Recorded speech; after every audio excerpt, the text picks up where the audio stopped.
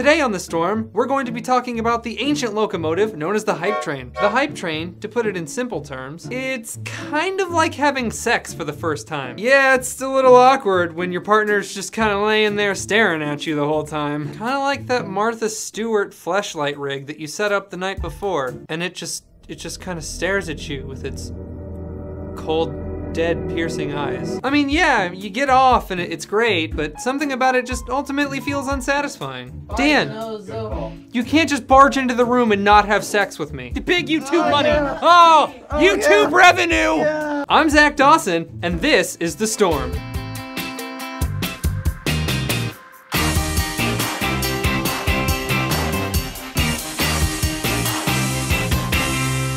On March 30th, Square Enix announced the release date for their long-awaited sequel to their beloved franchise, Final Fantasy. A beacon of light in a world of chaos. But now, when the night has come and the land is dark,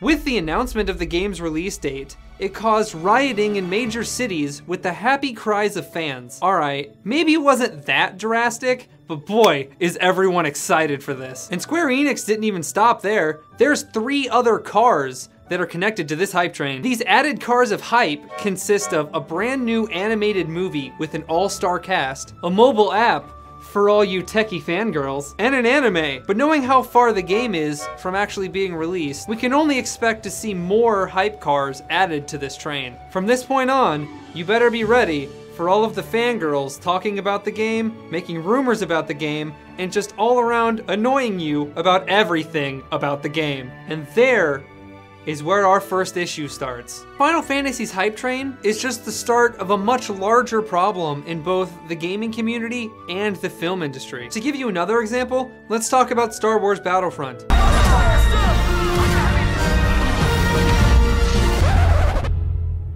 EA is a master conductor when it comes to keeping hype trains on the rail, and they damn well knew about the gold mine that Star Wars games were and still are. So in order to bolster their sales, they bombarded the fan base with rumors, screenshots, and this beautiful piece of cinematography. Star Wars belongs to everyone who loves this amazing universe.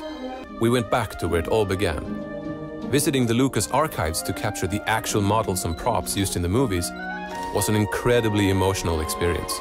The early results are truly spectacular.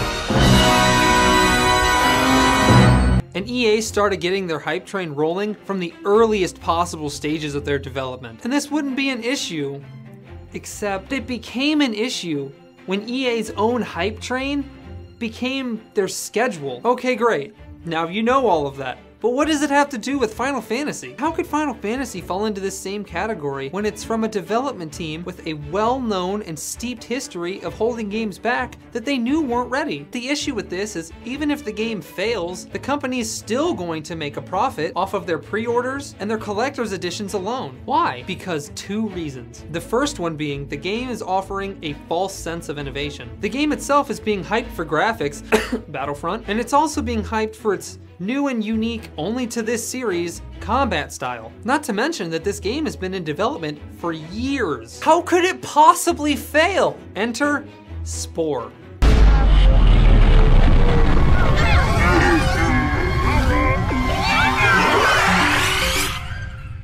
Spore was supposed to be the game changer for everything. New and innovative gameplay mechanics that no one had ever seen before. You could build creatures and watch them evolve from microscopic to macroscopic. Watch them even build civilizations, develop weird spore space travel, and then take over other civilizations. And not to mention that these worlds that you were visiting were uploaded by other players into their procedural generation machine, and there was an infinite number of possibilities. Sounds awesome, right? Spore failed miserably the year it was released. There was so much being promised for this game, but when the game was released, nothing changed.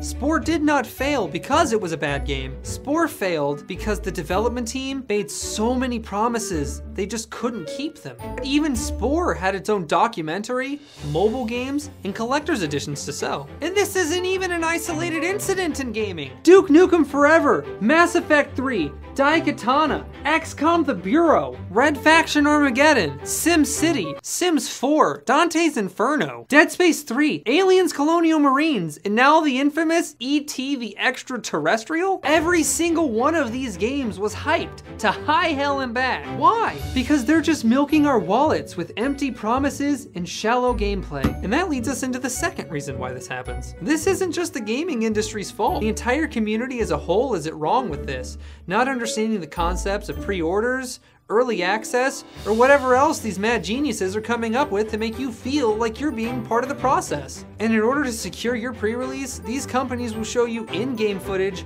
out-game footage, bot reviews, and shitty CGI. They'll try to sell you on graphics, and then they'll try to sell you on a gaming engine when you know nothing about programming. And they're so good at conducting this hype train, and you've been on it for so long that you'll buy into whatever $400 Master Chief Special Elite Edition of whatever it is, and you'll think that it's worth every penny. And they will continue to do this as long as it fits into the confines of their gaming machine that pumps out games like your redneck neighbors pumping out those children. And inevitably, they're just gonna keep pumping out these shitty broken games if we keep hopping on this train and feeding them money into something we know nothing about. I think instead, us gamers need to do a bit of derailing. It's just something to think about. And with that said, I'm Zach Dawson. This was The Storm.